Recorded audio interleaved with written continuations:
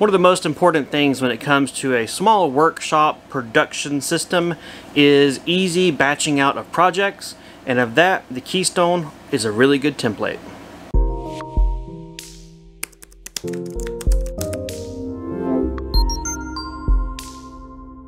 Hey everybody, my name is Sam and welcome back to Samcraft. In today's video, I'm going to be using the CNC to make a template for the laser engraver. Yep, one robot makes parts for another. I have been diving into the world of laser engraving ever since I got my laser engraver about, well, less than a week ago. It's been on like bing bong. One of the things I've quickly come to realize that I need is a template designed for the laser so that I may center objects and replicate and burn them precisely over and over and over to streamline my process and allow me to batch out products. Currently I'm working in the world of laser engraved coasters, and I have a lot of these 4-inch ceramic discs that I have been prepping, all batch processes, and I'm ready to start burning some designs on them and really churning in some inventory, or churning out inventory, creating inventory, stocking the shelves. The benefit of a circular device as far as setting your origin is I can make my origin point on my design dead center and then center my laser on the disc or the object and we're good to go. I know it's perfectly centered, I'm not having any issues, and it's going to turn out the best in the end. I started off by using a center finder from my lathe to take a pencil and mark crosshairs on these discs. I then lined that up manually underneath my laser, and that worked fine as far as finding the origin and lining it up. The problem with that is that I found that the pencil line on certain finishes or certain materials actually got engraved or burned through and into the object, which ruined it. That was a bummer. So that led me down the road of, okay, I gotta come up with a template. I need to build something so that I don't have to physically mar my products. I can drop, laser, and get them out, and repeat. Since I have a CNC router in my shop, I decided, you know what? Let's put that machine to use. So I used it to design and cut my template. Starting over in my design software, which is Carveco Maker, I ended up with a scrap piece of Baltic birch plywood that I measured, loaded into my model, and began tinkering from there. It was pretty basic to do a circle the size of my coaster, make a pocket, and then add some crosshairs in the middle to V-carve it out.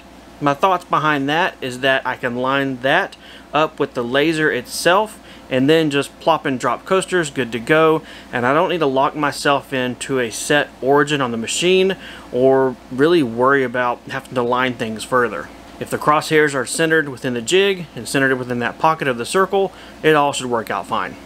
To make things a little fancy, I decided to add some text to tell me exactly what this template was and to remind myself in the future what the origin point is for this template as well. Not that I would probably think it would be something different, but hey, why not? Now that the design work is done in Carveco, I've saved it to my network attached storage device, which is basically a hard drive that sits within my home network and allows me to edit on my computer, save the files here, and then open them on my Fusion 5 tablet, which is what runs my CNC. It's a nice middleman. It keeps me from moving flash drives around and works for me because, well, I already had the hard drive.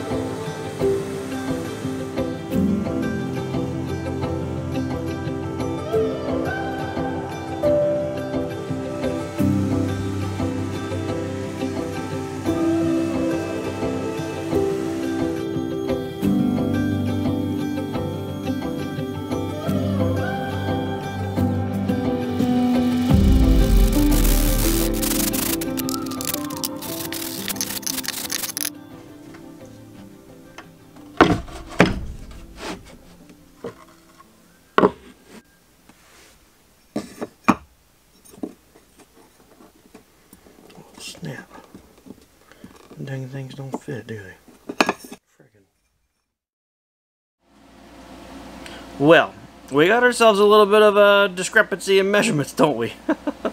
So let me go back into Carveco and see if I can fix this template. I'm going to try doing something that probably won't work exactly. I'm just going to try enlarging the circle and then recutting it with the same template and not redo everything. So let's see how that works out.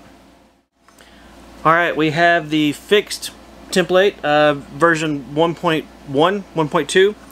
The problem with this is that it is too deep. The coasters are less than flush, meaning it's a nightmare to get out unless you flip it upside down. And at that point, if you move this, you got to redo your origin on your laser. So I don't like that. I also do not like, well, you can't hear it, but there is slop in this. It is not going to be dead center all the time. There is quite a bit of profile and gap, and I just don't like that. That one's trash. Let's find another scrap piece of wood, measure it, because I'm sure it's not going to be the same size, redesign everything in Carveco, maybe add a few little features, and hey, version 2.0 upgrades, and let's carve it out, and hopefully that one will work.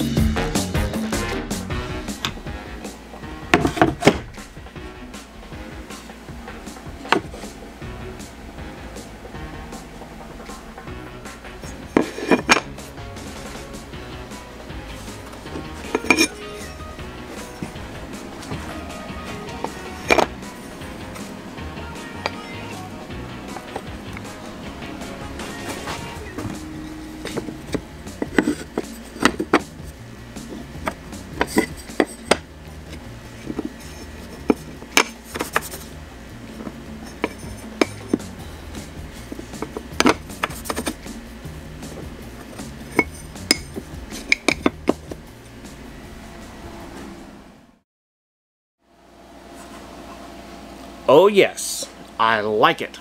So what I did differently with this one is not only enlarge the circle just the right amount for the particular coasters I'm using, just so you know. I ended up going with a 4.15 inch diameter pocket. I also decided to give this thing a little step down. If you'll notice, there is a ring around the edge of the inside of the circle, and then it drops down further for the deeper pocket, and then even further for the crosshairs to line everything up. The deeper inside part of the pocket will allow any kind of debris to collect and not mess with me as I'm doing products or, you know, aligning things. So that's cool. It's not necessarily needed or required, but hey, features of version 2.0. I like the crosshairs in here. It went a little bit deeper than I wanted, but it's still perfectly fine. I can still center the laser right there on the middle, and that's perfect. And then the lettering, of course, well, there's nothing special to say about that because it's just letters and looks the same. So we have our coaster here, and it is a nice snug fit. It is not too deep, so it allows me to easily pick this up and not move my template at all, which is vital. Otherwise, what's the point of making a template if you got to recenter everything all the time? And overall, I think it's great. Thanks and thoughts aside, let's actually put this on the laser engraver and do some stuff with it and show that the template that I think is so awesome really is awesome. Looks good to me. Cool. Alright, I'll go ahead and rehome the machine just to get it out of the way. Plop the coaster in there, and let's go ahead and make something.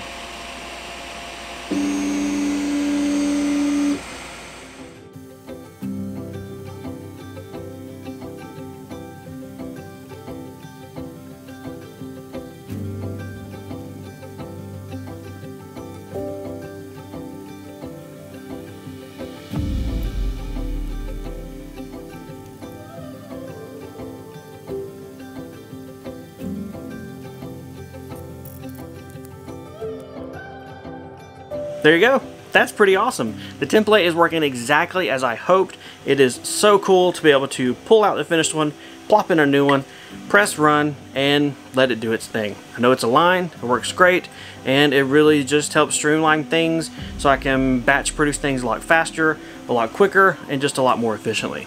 The total run time to make this particular coaster was 12 minutes, real time. I have dialed in my settings according to the material and the laser. That is something that I'll go over in a future video if you're interested, but 12 minutes, not too bad. Spoiler alert, I didn't do anything different from what other people are doing as far as running a tile test. It's basically where you run it through at certain intervals of laser speed and machine speed, or laser power and machine speed, and find the sweet spot. If you are interested in getting this template, I will have both the file for Carveco, if you have a wood CNC, listed down below.